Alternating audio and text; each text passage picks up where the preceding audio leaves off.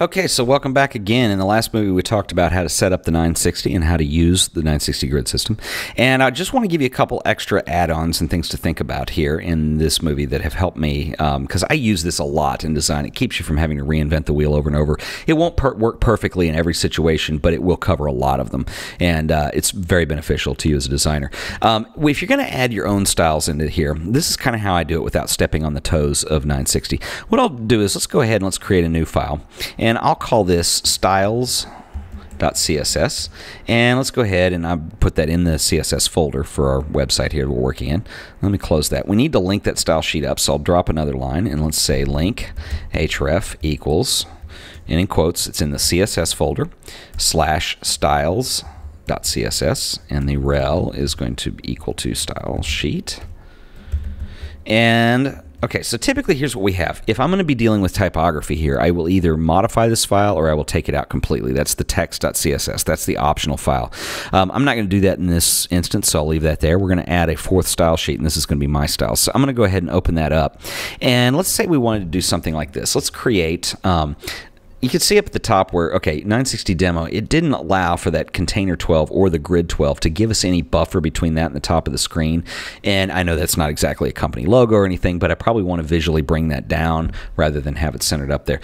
So what I'm going to go ahead and do is create a style for that. And we'll give it, you can do one of two things. We can give it an ID of header, but let's do it with a class. Let's call it class equals header.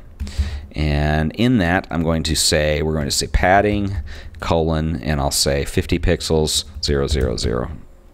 And that will say basically you're going to add 50 pixels of padding onto the top. Now, when I come back over to my index.html file, I need to find that little chunk of code here, and it's right here. This is the div class equals grid 12, 960 demo. I've seen people try to do this before where they'll create another div inside that, and it gets pretty crazy with all the divs. Remember that CSS does support multiple class assignments with tags. So, for instance, I can assign it a grid 12, and if I want to put another class associated with that, I would go space, and I would say header. And this basically links it to two styles, the grid 12, which was in this 960 file, and then the header class, which is over here in my styles.css. So now, when I go refresh that page, you're going to see that it gave me 50 pixels of padding up in the top and drop that down. So remember, you can double up styles, and I think that's the easiest way to do this without stepping on toes with the grid or creating more divs than you need to. Because remember, coding and everything else, this is all, it needs to be as minimal as possible. The cleanest code is always the best.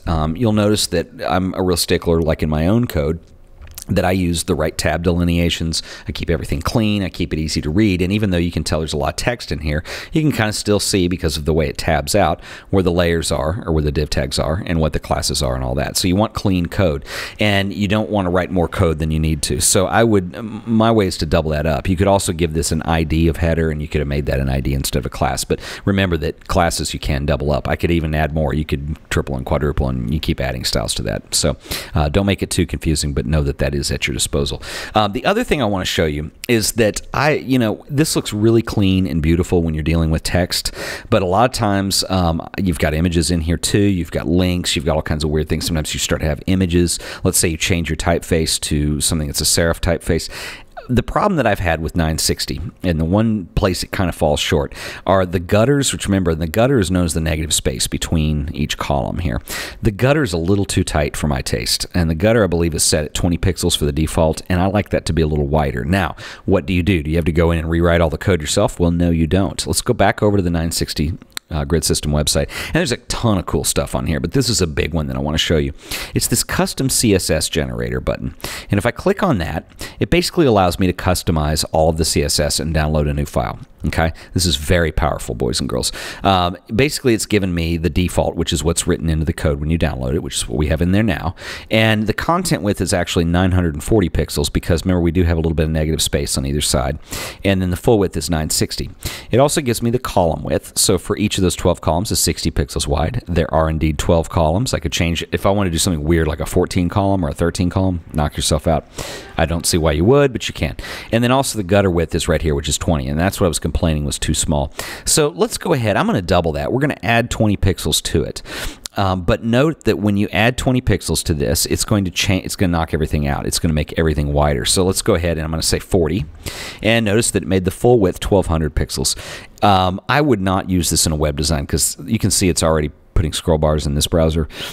That's a pretty bold move to consider that people would have a screen big enough to do that. So I want to bring this back down to 960. So typically what I do is if I've added 20 pixels to the gutter, I'll take 20 pixels away to the column width. So let's make that, instead of 60, let's take that down to 40. And there we go. We're back at 960 again for our full width, which is comfortable.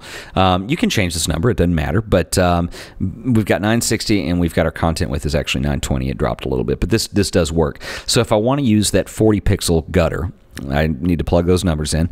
Then I simply come over here and you download CSS file. And really what it does is it opens a text file in a new window. I need to select all. It's Command A on the Mac or Control A on the PC. And then I copy it, Command A on Mac, Control C on PC. And I'm going to go over here to the code and I'm going to open the 960.css file. Let's select that. I'm going to delete everything in there and let's paste that code in from the website. Save it.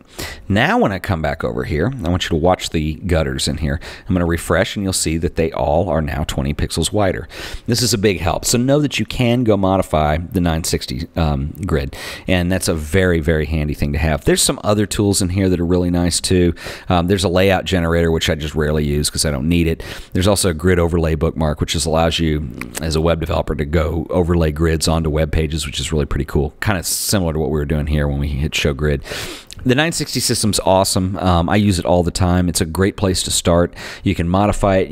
Even if you keep it stock, it comes with so many templates for various graphic design applications. If you need to make your graphics, make sure they line up. If you have an image that needs to span 4 columns, you need to know what that width is. Well, there's a template for that. If you don't know what that template is, you can also go in here to the dimensions to view the demo, and you can see what all your widths are right there. So anyway, very helpful stuff. I hope you enjoy the grid system. Like I said, I use it all the time. I can't use it all the time. Now and then there are, I just totally contradicted myself. So life is complicated, boys and girls. I use it all the time when I can. There are situations where it won't work, and just because it's not everything to all people. But I would say about 90% of the time this has come in very handy, and it keeps you from having to write CSS for the layout. It doesn't mean that you won't have to go write any CSS at all. In fact, it's quite the contrary, but you at least don't have to set up your layout this way.